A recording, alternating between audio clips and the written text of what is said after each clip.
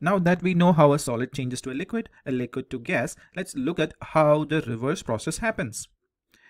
Imagine we have steam, which is gaseous form of water. How do we turn it back into liquid water? Remember, to change liquid into gas, we added heat. So to go from gas back to liquid, we do the opposite. We cool it down. When we cool the steam, the particles start to lose energy. You'll learn more about how this energy loss work in higher classes.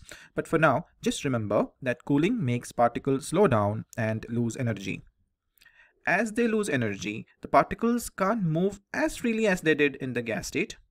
And once the temperature drops below 100 degrees Celsius, the particles begin to come closer, moving less freely. And guess what? The state of water has changed from gas back to liquid. The steam has transformed into liquid water. This process, where gas turns back into the liquid, is called condensation, and the temperature at which this happens for water is 100 degrees Celsius, is called condensation point. What you see here is a classic real life example of condensation. You probably notice this every day, right? When you have cold water bottle, water vapor in the air condenses on the surface of the bottle and form droplets of liquid. This happens because cold surface of the bottle cools down the water vapor in the air, causing it to change from gas to liquid. This is a clear example of how gas can be converted to liquid. Alright, so now we understand how a solid can turn into a liquid with heat, then that liquid can turn into gas with even more heat. And also we saw that gas when cooled becomes liquid, and further cooling turns the liquid back into solid. But there is another fascinating type of transformation, where a solid directly turns into a gas without passing through the liquid stage. And it can go the other way around too, where a gas becomes solid, skipping the liquid phase. Let us look at an example, dry ice. Dry ice is just solid carbon dioxide, and it is extremely cold with a freezing point of minus 78.5 degrees Celsius.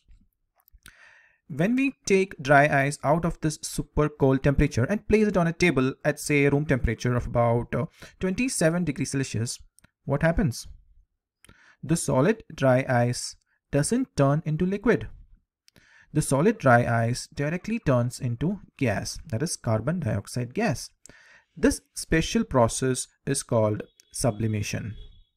You can see it in action here in this video. The dry ice goes straight from solid form to a gas as it sits at room temperature, skipping the liquid state entirely. Another example of conversion of solid to gas directly would be camphor. Camphor also gets converted directly into gas at room temperature, though it's a comparatively slower process to dry ice. Next up, let's take a look at how gas can convert into a solid, skipping the liquid state entirely. Here are a couple of examples to understand this. Take a look at these two images. You might recognize these as a frost in refrigerator. Those icy crystals that form inside, very irritating, right? And here is another example that are frost on plants, though this one looks beautiful. So what is happening here? In both the cases, the water vapor present in the atmosphere is turning directly into ice, which we see as frost. Notice that it skips the liquid water stage entirely. This transformation from gas to solid is called deposition. And it's the reverse of sublimation, and it happens in cold environment where water vapor cools rapidly and becomes solid ice without becoming liquid first. How beautiful is that? Alright, that was quite a long discussion. Let's quickly summarize them to make it clear. First, when a solid turns into liquid with the help of heat, this process is called melting. And it occurs at a specific temperature called melting point. For water, the melting point is 0 degrees Celsius.